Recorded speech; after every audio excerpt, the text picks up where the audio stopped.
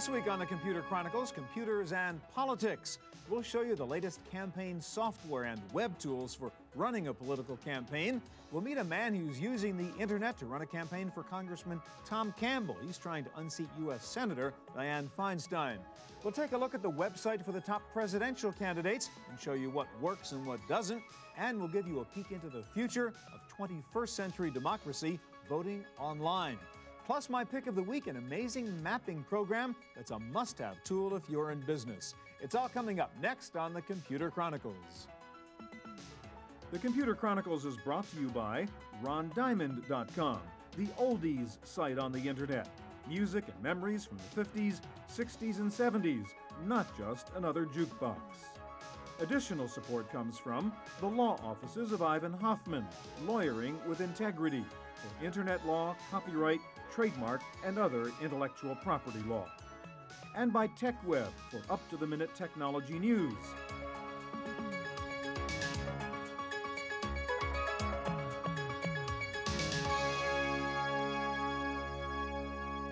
Hi, and welcome to the Computer Chronicles. I'm Stuart Chaffee.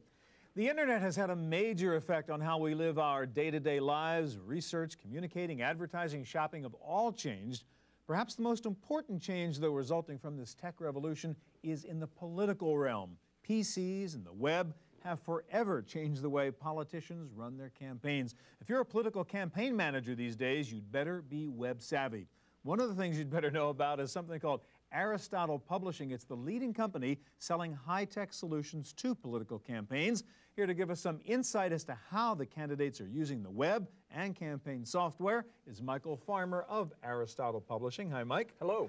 All right, one of the things you guys are doing are selling web ad banners, interactive banners to candidates. They're advertising just like everybody else is. You have some really cool examples. For instance, one for George Bush.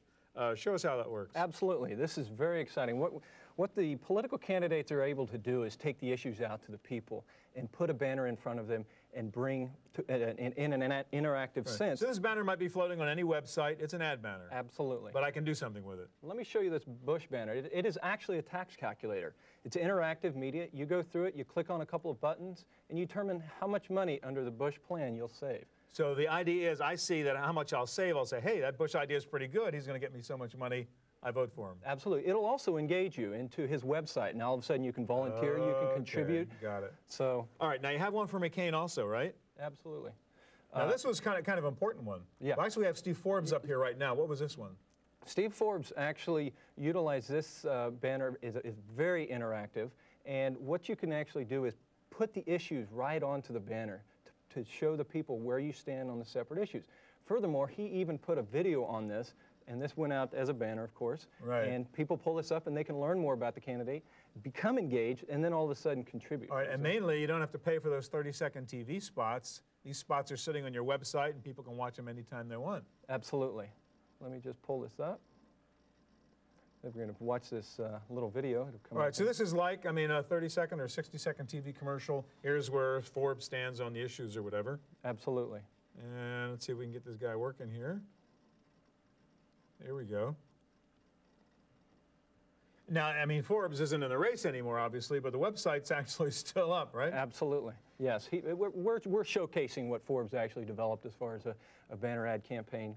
Yeah. We worked with him. Targeting, the results that you can get from this are click-throughs as high as 7%. Which is pretty darn good. Let's take a look at the spot for a second.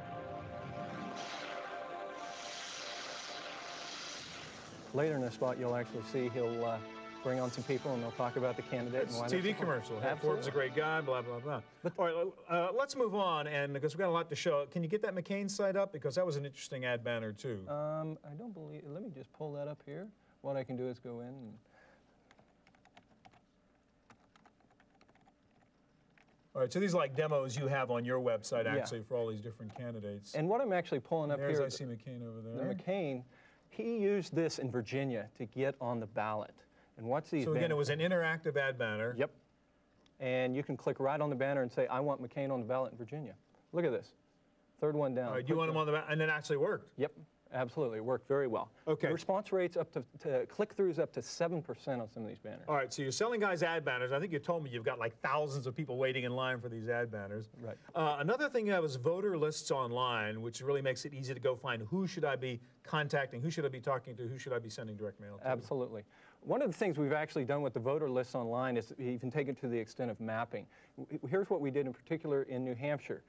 There are 142 million registered voters. Aristotle has accessed Throughout that the country? Yes, absolutely. Throughout the whole U.S. 142 million people. We take that, we build this database, and in New Hampshire, for example, we created a map where you can go on and take a look at what the Okay, so the high points on the map in this particular version is like where most of the people are. Absolutely. So if you're trying to figure out how to allocate your resources, where to place your ads, where to send the guy to a town meeting, go to the high points on the map. Very interesting thing took place in the Michigan primary. Engler told Bush where he should exactly go, and it may have been his Good Boy Network. Nobody knows.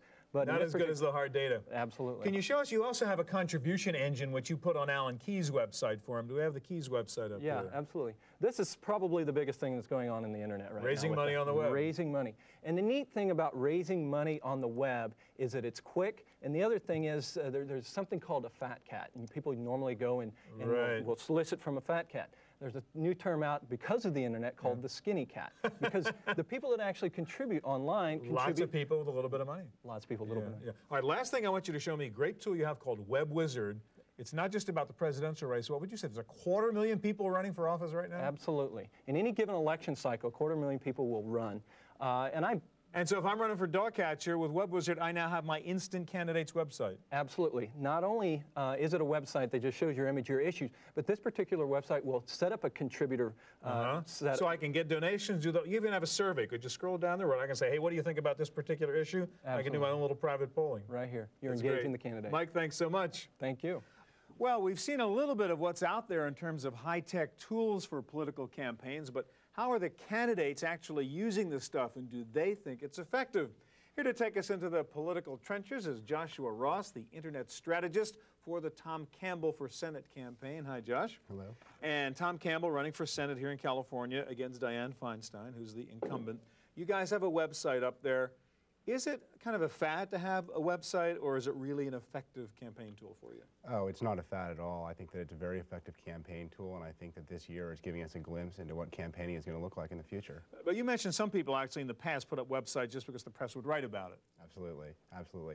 I think that in the past, campaign websites primarily were set up to try and generate press attention, maybe get a few users to come see them. I think that this year you're actually starting to see campaign websites go up online that are trying to accomplish something substantive. Yeah. All right, now your candidate is from Silicon Valley. I mean, that's the district, so if anybody does it right, you guys should do it right, I guess. You have Tom's website up here, and just sort of take us, give us a tour and show us the kinds of things you're trying to do on the website. Okay. What we've put up here is some biographical information about Tom Campbell. That includes his background, a little bit about his experience, and just generally some of his publications and photos. What's a photo gallery? What is this? Just pictures of him on the campaign trail? Exactly, and so just on? pictures of him on the campaign trail. So just sort of just warm, fuzzy stuff to get people to know who he is? That's right. We're his name ID is not very high at this point in the campaign, and as it progresses, it will be increasing. But we're trying to give people an understanding of who Tom Campbell is and what he stands for. All right. So what else do you do? So we have the About Tom issues. One of the most important areas of the site is the issues portion of the site. Tom Campbell is trying to run a campaign that has a theme of substantive content, a positive message, and direct communication with the voters. The website allows us to do all these things. And in the area of substantive information, the issues area of the website specifically. So if I'm a voter and I'm trying to decide whether to vote for Tom or whether to vote for the opponent, I can say, well, what is his position on education? Or That's whatever. right. If you're interested in education, for example, you can come to the education portion. We have video on the site of him talking about the education Okay, so a little issue. clip of him talking about That's right. And you can read an introduction. You can read a little bit about what his record is on that specific issue. And if you want to, you can drill down into more in-depth content, for example, how to attract and retain good teachers in California. All right, now, so what's news? Is that just sort of latest press stuff about him? Exactly. News are just some of the latest press clips. Well, let's go to Town Hall. That's kind of interesting. Explain that one. Absolutely. The Town Hall meeting is something that he set up a few years ago in an effort to have direct communication with his constituents in the 15th So this is sort of a Congressional virtual Town Hall meeting? Very much so. The internet allows Tom Campbell to have direct communication with the voters one-to-one, no interference, no campaign staff in the middle. So I can go on there and sort of post a question, Tom, what would you do about this situation? Right, exactly. So for example, if we go underneath the budget area, you'll see a number of questions that have been posted by constituents and just generally. What's your view on paying off the debt? Exactly. Et cetera, et cetera. And so each night he logs on his laptop and is able and answers these questions. Answers them personally. And this is great because it allows a few things. One is that it is done on the user's time and on the candidate's time. They don't have to be in the same place at the same time. So it's kind of better than a real town hall meeting in a way. Yes, absolutely. You just don't get to press the flesh and do that. That's right. Well, you have to have the direct one-on-one communication with the voter by answering their questions, but at the same time, by using the internet, you're able to post the material online and let all the voters of California log on and see the types of discussions you've had with people. All right, now everybody thinks the website is cool because you can raise money on a website, right? How do you guys do that? That's right. Well, we have a very simple donation form that allows you to donate via credit card. And that is extremely effective, both because it allows people that aren't necessarily on campaign donation lists, people that aren't being asked for donations to be able to... I might not have gotten direct mail from you or been called, and I can go on here and say, oh, I like this guy, I'll give money. And also if you expressed interest in making a donation to the campaign, opposed to going through the traditional method of getting your name, having a volunteer contact you. So it's less expensive to acquire the donation. Absolutely. And I take it you get the money faster. Right, absolutely. The turnaround time is dramatically shorter, as we saw in the recent presidential election with John McCain. Now, this sounds very high-minded. You know, I mean, issues, it's all good and clean. There's like no nasty stuff in there. There's no, you know, down-in-the-trenches strategy. Is that just the approach of this particular candidate? That's the approach of this particular candidate. He's trying to run a very, very positive campaign, and I think that the internet definitely supports that. However, you're going to find other campaign sites that go extremely negative. Right. What about the use of email? Is that a great tool for you guys? Yeah, it is a great tool. It allows us to, the typical way that we used to do it is you'd want to have an event, you'd have a number of volunteers come in, set up a phone tree, have them call hundreds of people and trying to get the turnout. Nowadays, that time has been reduced to one volunteer in about 5 minutes writing out an email, sending it out to the people that are in the right geography, and hopefully getting a good response. And you had a good example, right? There was the recent Republican convention here in Burlingame, California, and you were able to use that to get people to come, right? Absolutely. We have a fairly large email distribution list of people that have specifically signed up and said that they would like to receive email from the candidate, people that are supporters. And what it allowed us to do is say, send out an email to everybody that's in the Bay Area that we think might be interested in coming to this convention, and the turnaround time was 5 minutes. Josh, last point real quick. You've got an uphill battle, very popular incumbent there. Is the web an equalizer? Is it easier for a guy with less money to compete? I don't know if you'd call it an equalizer, but it certainly gives him a distinct advantage that candidates that were in the same situation in previous elections didn't have. He's not going to be limited to only 30-second spots to try and communicate who he is and what he stands for. He can give out his URL, people can come there and they can get a much more in-depth understanding of who he is. Josh, thanks a lot. You're welcome. All right, coming up next, a look at the websites of the would-be presidential candidates and the future of internet voting. Don't go away, we'll be right back.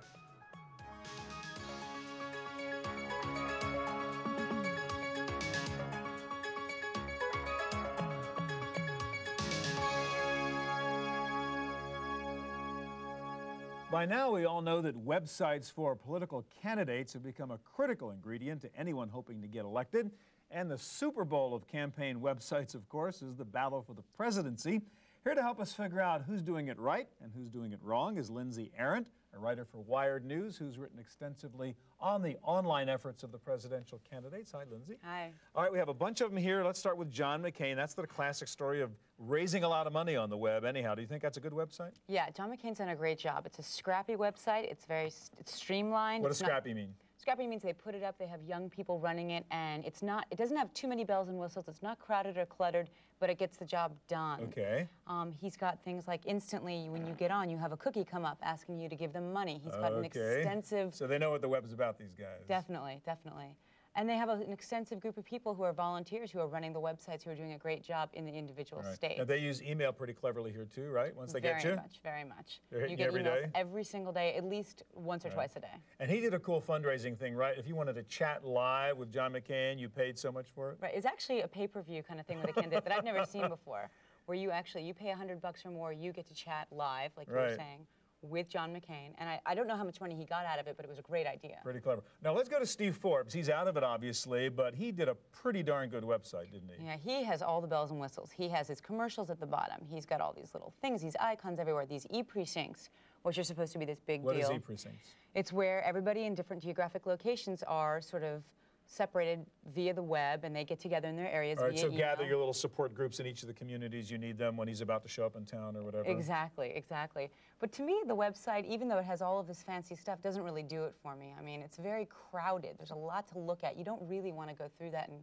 there's no direct message at you right away. Yeah, kind of too corporate in a way. I mean, not the scrappiness you were talking about in the scene there. Exactly. Didn't do much good, obviously. Well, obviously not. Spent a fortune. Yeah. All right, let's try another example. Gary Bauer, here's another failed candidate, and you think his website was pretty lousy, actually. Yeah, I kind of do. I think it's pretty cheap looking, and they obviously didn't put a lot of effort into their web effort as in part of the campaign. You look at this good news thing.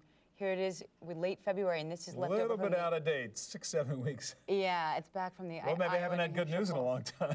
Exactly, and actually talking to the people in the campaign, they don't really know what's going to happen with the website. They haven't made any plans to take it down, to update it. They just kind of think, oh, we'll just leave it the way it is, which shows they don't care that much about it. Let's go to George W. Bush next.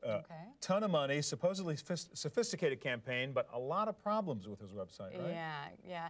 This is a website that looks pretty good. They did have to overhaul it once or twice. It was originally run by all volunteers, and George W. Bush did not show that he was very net savvy when he tried to shut down this website, this parody site, gwbush.com. He tried to go to the FEC, the So these guys put up GW Bush to make fun of him. Exactly. And he didn't know the web culture. Let it be. Right, he tried to make a big stink about it, and basically that's an assault on people's privacy. Everybody was up in arms about it, and he showed that he didn't know much. He did another kind of dumb thing on his website, too, instead of posting the contributors list in PDF formats so nobody could really see it. Exactly. That was also a big gaffe. I mean, he's shown that he really isn't an internet-savvy kind of candidate. I mean, I think he's alienated a lot of young people that way. All right, let's go to the Dems for a minute and take a look at Bradley and Gore. And what do you think of the Bradley site? I've liked Bradley's Pretty site nice, from the beginning. I mean, from the very beginning, he was always up there with a good web presence. He always had photos. Every event that he went to, they would put photos up. They had this biography. It's just very clean. Little map there so you can check on where you're from and see what's going on. Does it matter, you think, other than the fact that we like it? I mean, is there a consequence to a good website, a bad site? I don't know. I think the good, clean websites that aren't too cluttered, that have a direct message, usually do pretty well. I mean, Bradley has raised quite a bit of money online. He's done pretty well, and so has John McCain. So maybe there's a correlation. Yeah. What about Al Gore's site? Al Gore's also a pretty good site. Let's see what it looks like here.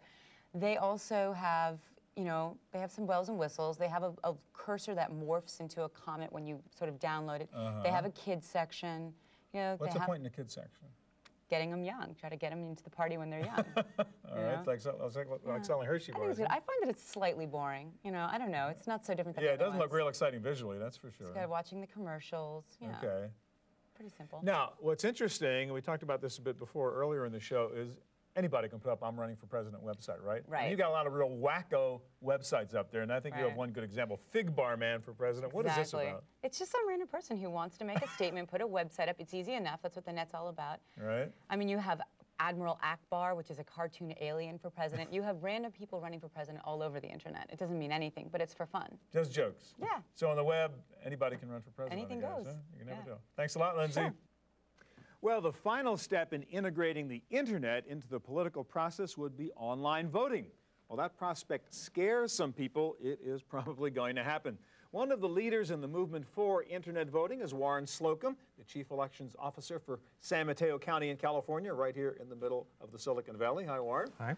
All right, first of all, there are a couple of, before we get to the voting, there's some pretty good websites you like as a guy who has to sort of administer elections, and one of them is this Shape the Future, which solves a big problem you guys have, right? Of course, one of the most common questions on election day is, where do I go vote? Right.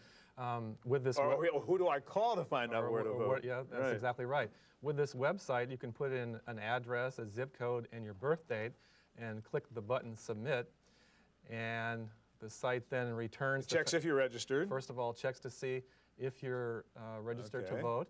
And I'm glad you're registered. That's good. Also, it tells you where your polling place is. And in this case, I'm voting at the school, the Roosevelt School here on Vera. And if I need to know directions, I can click on the link, and it'll bring up the directions. Is this only in San Mateo County, or is this over the country? This particular application is in San Mateo County. Throughout America, there are various styles and types Right. and approaches That's to a all great this. service. Yeah. All right, now speaking of service, just figuring out what you want to do, how to figure out the complicated vote. Certainly here in California where we have all these propositions and the issues are so complex. There's another site, I guess, the League of Women Voters have up. The League of Women Voters has a great site called Smart Voter. The tagline is state-of-the-art citizenship. And this site allows you to put in your street address, your zip code, and it'll actually return to you your real ballot. That is the things that you... So you get a real sample ballot online and sort of practice your voting? Exactly. And there's enhanced voter information for all the candidates and the measures and the propositions. So from a voter perspective, it really is an enhanced voter education And again, site. is this a regional thing or a national thing? This is in several counties in California, Okay. some counties in Ohio, and the league is looking to spread that application across America. All right, now let's talk about the voting online. There are actually companies in business now trying to develop engines for doing this. And one of them, which actually has a sort of demo online, is VoteHere.net. Explain what this is. Well, VoteHere.net is an internet voting company. It's one of 3 or 4 companies, and they actually have a site, VoteHere.net. It allows us to go in and actually sort of see what internet voting might be like. What it would look like to vote on the net? Exactly. Comes up and it tells us we're about to cast our ballot. It takes us just a moment here to download the ballot. And in essence, this is what a real internet ballot what it would might look like to vote on the web. And you would just, on this particular ballot, get to vote yes and no. This company actually did a binding party vote in Alaska in January. And then there are other companies that are doing Arizona, for Yeah, there's instance. a couple others. Can you show us? I think there's what, Votation.com, which did the Arizona sort of trial ballot. Is that up here somewhere? Here is Votation.com, and they're doing the Arizona vote on March 11th, Same idea. a party vote. There's another company called, let's see here. There's one called, I think, InternetVoting.com. The There it Internet is. Voting, Same idea. .com is same idea. So there are 3 or 4 major, right at this moment, internet voting companies. Now, there's sort of a halfway step, and if I can ask you to grab that little Votronic box over there, and let's show our viewers what this is. This is actually, well, you explain. What is this thing we're looking at here? Well, this is a portable voting device. It can be multilingual. So we're not online. We're not online. It's a standalone electronic device, weighs 7 pounds, highly mobile. It can be multilingual. It can have multiple ballot styles. There are no paper ballots connected with this. And in essence, it brings up an electronic ballot. And there you see on this sample that we're going to cast a vote here simply by putting the stylus next to the candidate of our choice. We actually proceed through the ballot, making our choices by touching the spot. And then So no paper, no real papers to count or scan or whatever? No. Well, so what are the advantages of using something like this, Warren? One of the main advantages that I see is simply the strategy that it takes the voting to the people rather than the people having So instead of having to go to a polling place, you could sit this in a shopping center, a place of employment, take it to a home for elderly people or something? community center, wherever. Yeah. So to vote then on this, we just touch the button vote and it comes up with a nice message, thank you for voting. And that's again, it. this can be multiple languages. It's easy to change the ballot last minute, et cetera, et cetera. Exactly. What about, finally, Warren, the real online voting stuff like we've seen here? There have been a couple demonstration projects. Obviously, people worry about security. They worry about privacy. What do you think about that? I think those are legitimate concerns as a person who conducts elections we're for a trading living. stocks online, though. Of course we are, but an election is at the core of democracy. Right. It's vitally important. And in a 2-vote election, election administrator and the public need to be absolutely certain about the integrity of that process. Will we get there? We will get there. Someday you'll have a device that you'll carry around and you'll be doing direct democracy. And a vote on your Palm Pilot, Exactly. your Palm 7. I'm sure that will happen. How far away?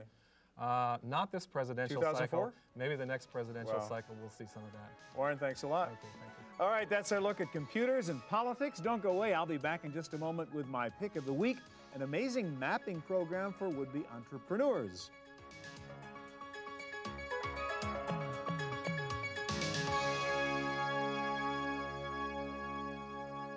We've seen how politicians use sophisticated software to identify likely supporters and voters. Well, businesses can do the same thing in the search for new customers. And there is a terrific new piece of software out there to do that.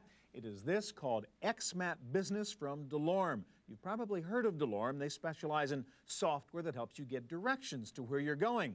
But now they've taken that same technology, combined it with a massive national database, and created XMAP. In fact, their database includes over 100 million residential and business listings in the United States. This is powerful software that does so much it's really impossible for me to demonstrate it here in a minute or two, but let me try to give you an idea. Let's say you're opening up a retail business and you want to check out the competitive environment. With XMAP, you enter the location where you plan to put your store. You then ask the software, show me all other locations within a, say, 2-mile radius where people are offering the same service or product. XMAP will then search its database, list all your potential competitors, complete with name, address, etc. It will then actually locate all your competitors on a map, identify them for you, let you mark your location, draw a circle representing the area you're concerned with. You can then adjust the parameters, redraw the map, etc. You can also identify and locate almost any kind of business by keyword, zip code, area code, address, etc. You can pull up statistics on the demographics of a particular area. You can even import customer data from Excel or Access, turn that into a geographical map. You can plan the most efficient truck route for multiple stops on a delivery schedule. You can even hook up a GPS receiver, drive around the neighborhood while XMAP analyzes the area. This is an amazingly powerful mapping tool, and it sells for only $99. That's it for this week's edition of Computer Chronicles. Thanks so much for joining us. If you need any more information about anything you saw on today's show, please check out our website. We'll see you here next time.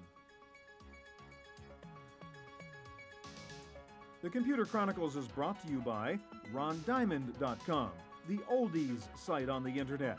Music and memories from the 50s, 60s, and 70s, not just another jukebox. Additional support comes from the law offices of Ivan Hoffman, lawyering with integrity for internet law, copyright, trademark, and other intellectual property law. And by TechWeb for up-to-the-minute technology news. To purchase a videotape copy of today's program, call toll-free 1-888-310-7850. Please specify the show number and the topic.